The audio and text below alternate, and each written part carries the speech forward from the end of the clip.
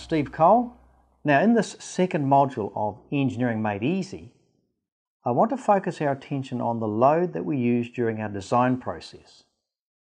Now if we relate that back to our original formula, it is that actual load part of the equation that we're going to be talking about. In our industry, there are two engineering load conditions we look at.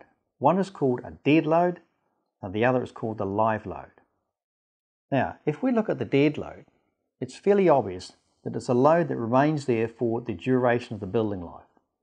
It would be an example of, say, a roofing load, a flooring material load, or a ceiling load. It's classed as a static load and does not move or change during the life of that building. So let's now look at the live load. Although this may differ from the load definitions in AS NZS 1170, for the purpose of this video, I am classing the dynamic loads of wind, snow and earthquake under the category of a live load definition. Now we mentioned before in some of the previous modules the standard called AS NZS 1170. That's the one the engineers use to establish these particular loads. So let's have a closer look at these loads. There are two main values we use. One, a total load. In other words, the physical weight of an object. Now that could well be a roof weight, a hot water cylinder, or maybe a heavy door. Now in our industry, we express these in either kilograms or kilonewtons. Now we all know what a kilogram is. A kilonewton is simply 100 kilograms. The other load value we use is the load per area.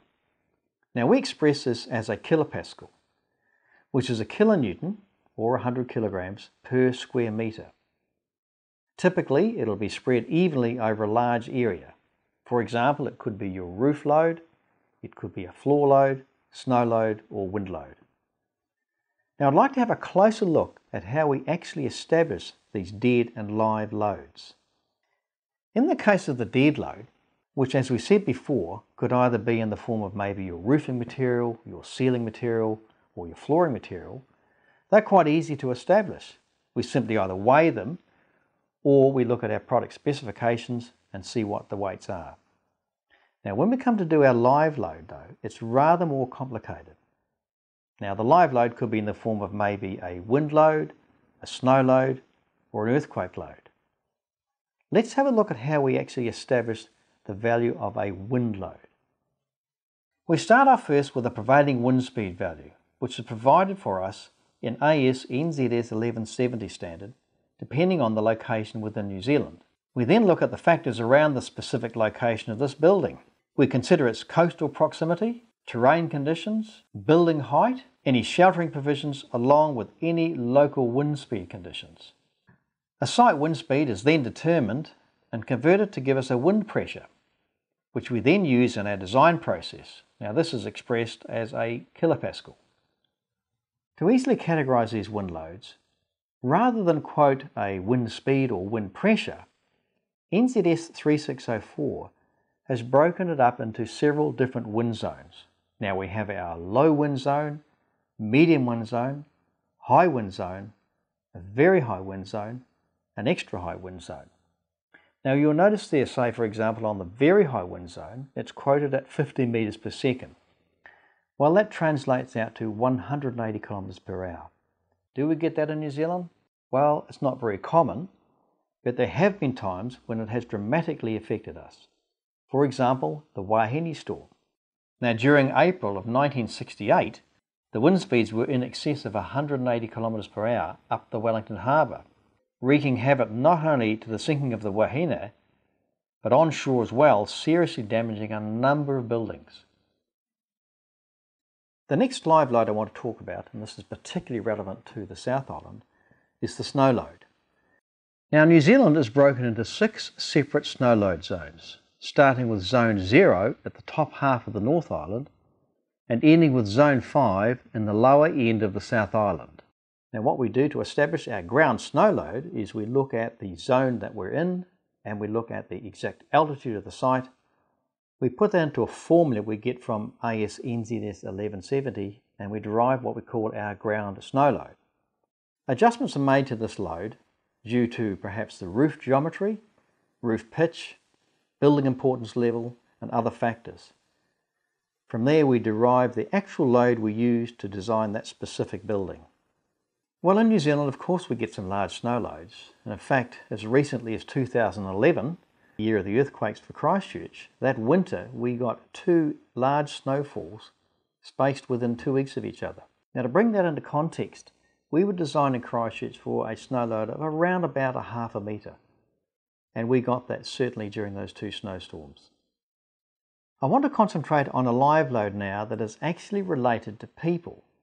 So firstly, let's look at what we call a floor live load. It is basically the weight of the number of people that could occupy a building.